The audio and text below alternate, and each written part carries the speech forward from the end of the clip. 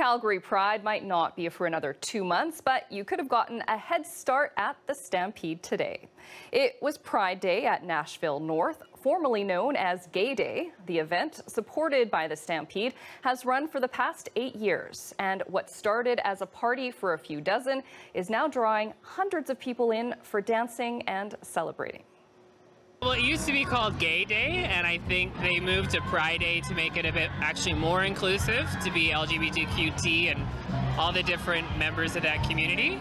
I think we've moved in a positive direction where, even Calgary, as redneck as it's quoted as being, a Western cowboy kind of culture, cowgirl culture, we're just getting more and more accepting and non-judgmental. Alberta is really straight-laced. It's known as like a cowboy town.